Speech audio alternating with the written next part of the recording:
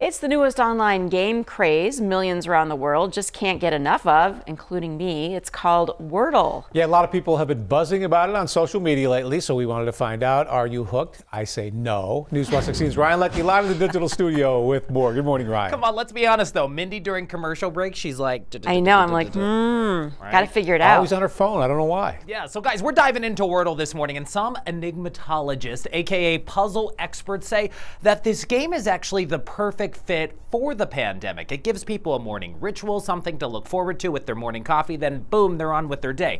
But before we show you just how much people here at home love the game, first a little bit more on what it's all about. Wordle. It's a new game that's sweeping the internet.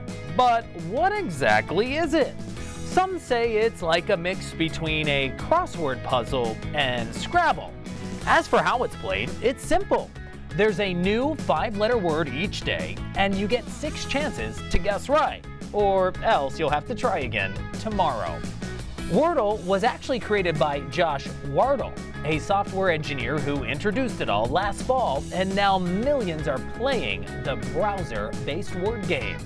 And something to keep in mind, there's only one Wordle, and it's free.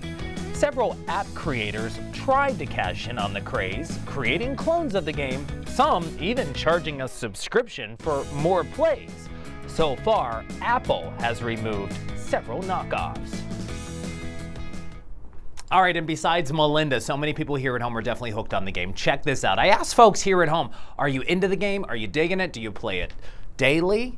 And is your family on board as well? And a number of people definitely weighed in on this post. I still have it up, or you can even text me this morning at 570-826-1616. Let us know if you're in on the craze. The majority of folks who did weigh in on this are, but there were a few who said no, hard pass. Okay, let's dive into some of the comments I received from people, including from Margie from Drum. She said she plays it every day.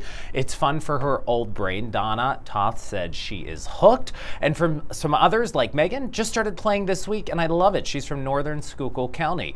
Other people, including Kim, said it's challenging but fun. I have been thinking of letting my 8th grade students try it for a class. Now, Mindy, you play it on the daily. Do you think it's good for kids? I think it's great for kids. Yeah, it gets your brain working. Helps with that neuroplasticity. Wow, Mindy, that went deep. I have to look that up. Yeah. Hold on, let me get on Google, Melinda. From Kim, she said, I love Wordle. Oh, okay, and if you have a potty mouth, you should also try Swirtle? Mindy, did you ever do that? I haven't heard of that one. Mindy, you talk like a trucker off camera, That's so I true. feel like you would be totally into that. Yeah, definitely. No? Tom, come on, help me out here. Neuroplasticity, also known as brain I was on Mindy is the ability. Okay, all right. Sorry. Moving on, from Joan Cook, she said, I love it. I play it every day. She's from Nicholson. She plays the game with her husband.